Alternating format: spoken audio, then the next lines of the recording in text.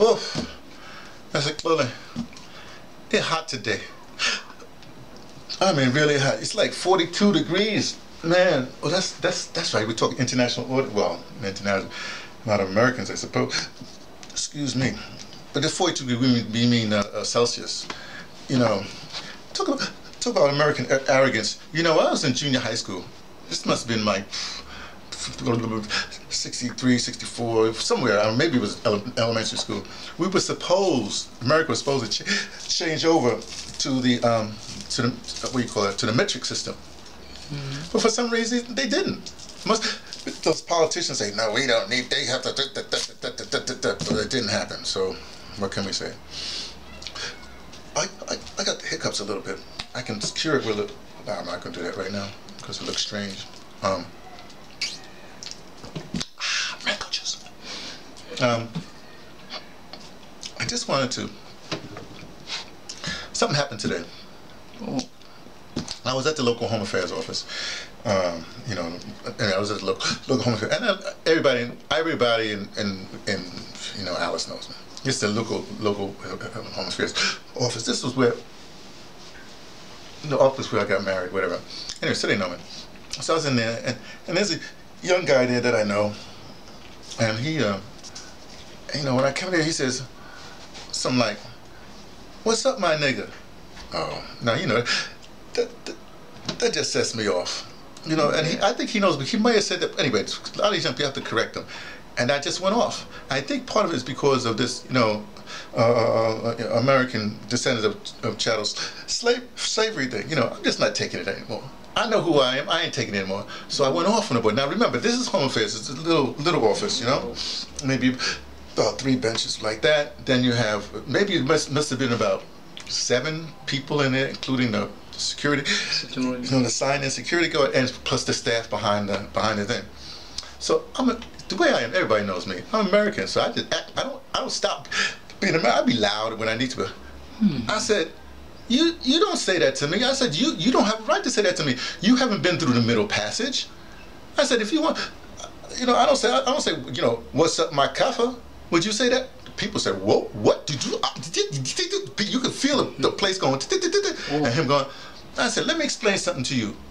You know, I'm an American descendant of chattel slavery. I'm an American descendant of slavery. You know, and you must respect me. You know, in fact, and I said to him, I went to this whole thing about da-da-da-da-da. Then finally I got close, and I get up to, because he's behind the glass. I said, and you will respect me, because I'm your elder. That was it. That was it.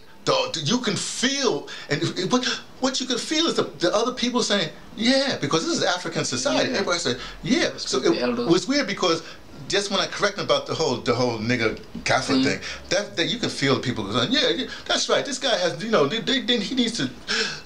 He doesn't know what he's talking about. I think I went into some other stuff. I said, you know, we are doing a movement. I went to this whole thing. But when I got to the thing about the elder thing, oh, Lord, the people went today. You could feel it. I mean, you could feel, and it's an interesting thing because a lot of the things that's happening right now, people have been holding it for years. I mean, literally for lineage, for decades. Their whole family has felt this, seeing things happening. You couldn't say anything, right? And now people are like released. At least ADOS is released. We are released. You know what I mean? And anybody coming, don't care who you are, you high, low. I mean, I was listening to Yvette Cornell this morning because, you know,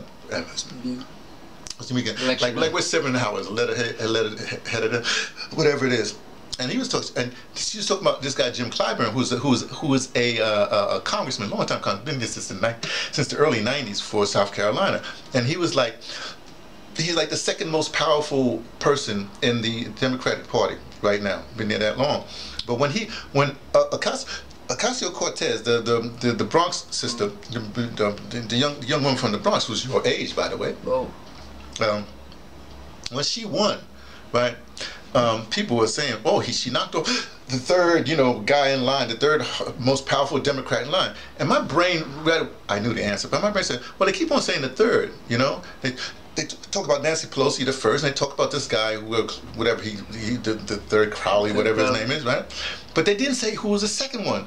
And I was like, nobody's talking about Jim Clyburn. Nobody's talking about him. Okay, so lo and behold, finally hit. It's the ADOS is wonderful because they hit like one at a time. It's like, y'all better get right. Y'all better get right. You ain't getting right? Boom, steam it,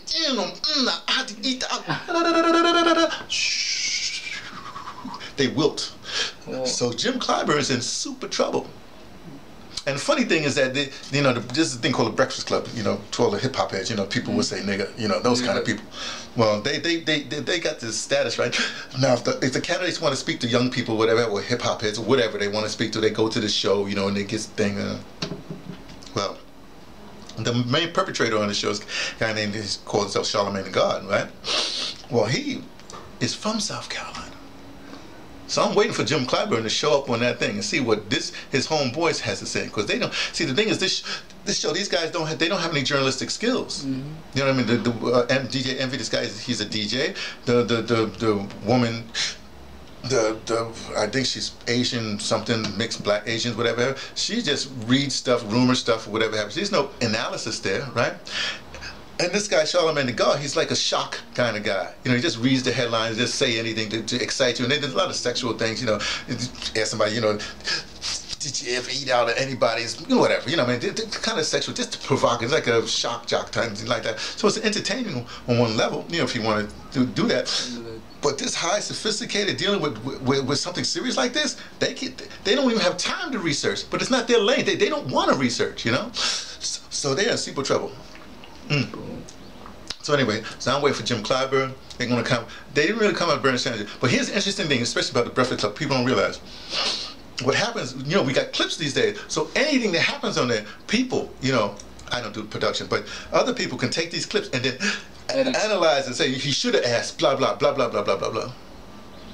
So we're having a good time in the States, and you in South Africa. Let's see what happens with you. So, hey, Mr. Cameraman, turn it up. I'm through. Hey, wait, I better do by closing. Hold up.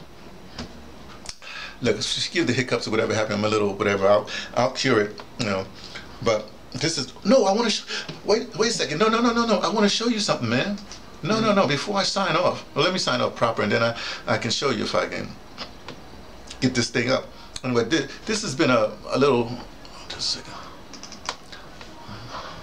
Oh no. I don't have the thing in. I gotta put the right thing in. This is a little dispatch. From me, T, from the Pattersons, taking the train to Tibet. Reporting to you from ADOS of the ADOS, yeah. Yes. American. Read it, man. Read it. American descendant of chattel slavery. That's it, man. That's what I am. Okay, hold on a second. Like okay, let's see if I can get this thing done. Letting you know what I only suspect. Is it coming up? Yeah. Oh, there it is. Okay, look. Bring the camera over here. I want to show you something. Just pick the whole thing up and just put it onto the screen here. This is my ace cameraman. That's Slowly from theBrother. Come on, just put it over here to this. They can see the screen. I call him my ace cameraman, but obviously he's like, maybe a deuce cameraman. Okay, get it so you can see the thing. You're part of the sus hut. So this is what we're gonna probably make a banner. Well, I don't know if you can see the whole thing. Yeah, pull it up. Look. Great, let me show you. So sus hut, like a little thing like that. It's very simple. Eastern Cape, Southern Africa. Now, you notice I don't say South Africa, because there's only one Eastern Cape down here anyway. But I don't like the name South Africa for a country, so I say Southern Africa. I talk about the whole region, like the whole category. Established 2019. Look over here. Establishment progenitors, right? So then what happens is, establishment progenitors, that's like clothing, my computer, right? Or let's say Republic of South Africa, that's your designation, Anthony J. Sloan. ADOS. Whoa. Hey. Gotta know. Hey, everything is changing, everything is evolving. We're not talking revolution, we're talking evolution. We're talking from wherever you think you're from, your whole lineage, right up into the present and beyond. Hey, you better cut it, because I just keep on.